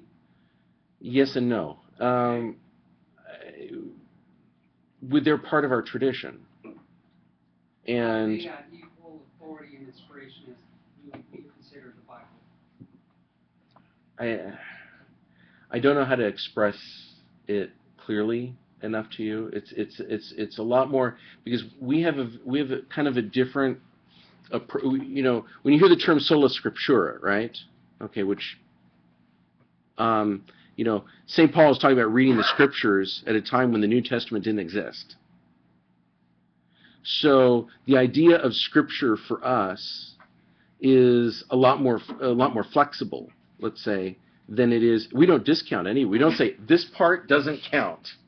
We had a long discussion. We've decided the Gospel of John doesn't count. The Orthodox Church never done anything like that. In fact, the reason that you got a canon is from us. But what we look at is the scriptures as part of the church. It's not that they are authoritative. God is authoritative. Okay, and that authority then is vested in the church.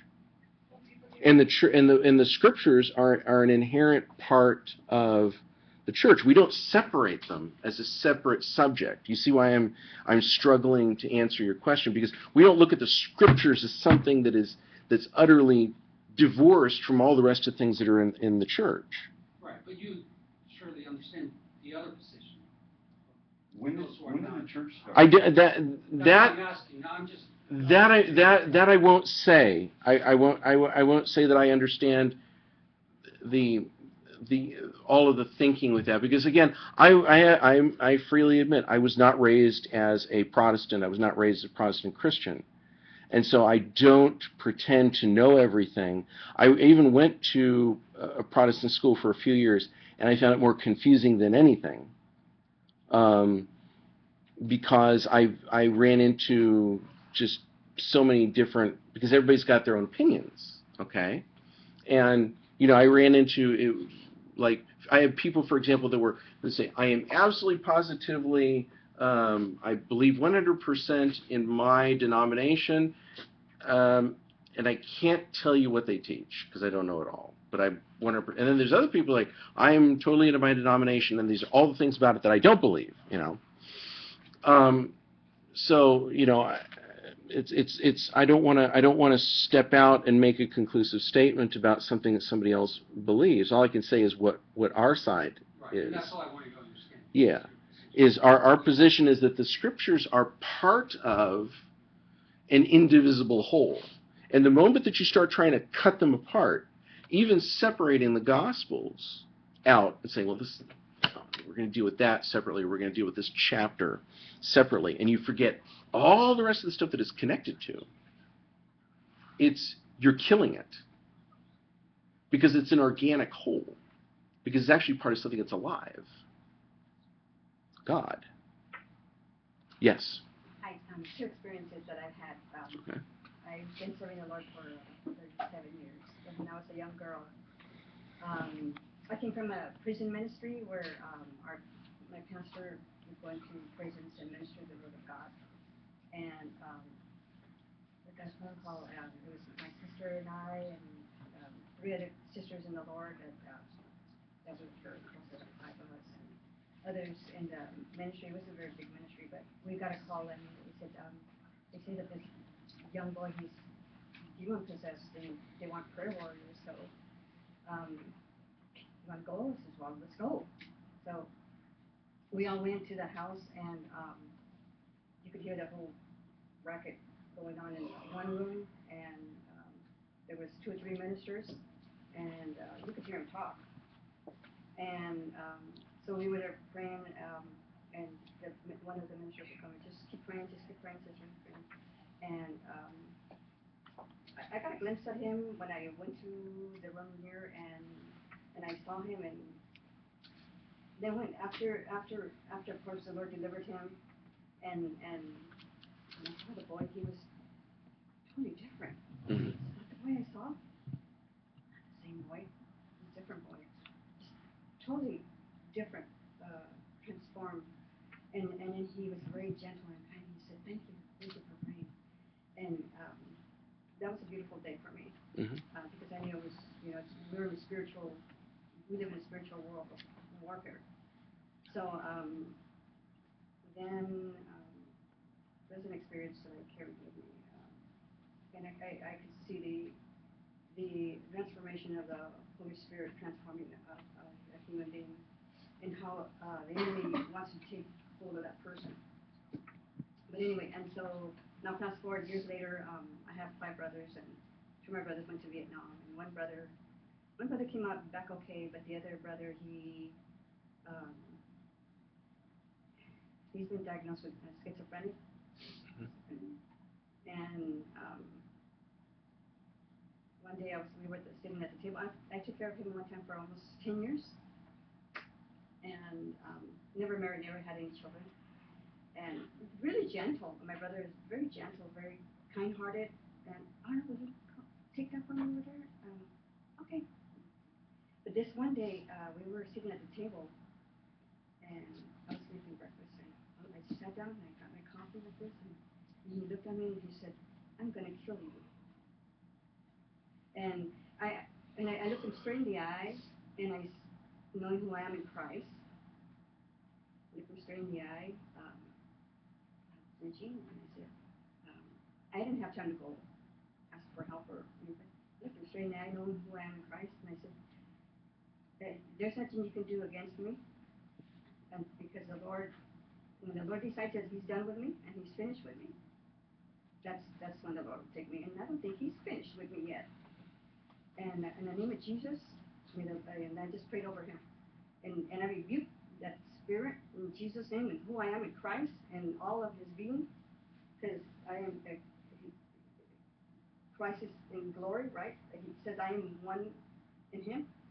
And all of a sudden, he just changed. He just changed. Because I was able to tell him straight in the spirit. And I said, Arnold, so where's Barney, my other brother? So where's Barney? He goes, oh, he's over there in the garage. I said, okay, Joel, do you want some coffee? Or something like that. And I said, but it was spiritual. And I know beyond a shadow of doubt, that was not God talking to me. I'm going to kill you. No. That was a demon who talked to me that day. Oh, scary. So, thank you.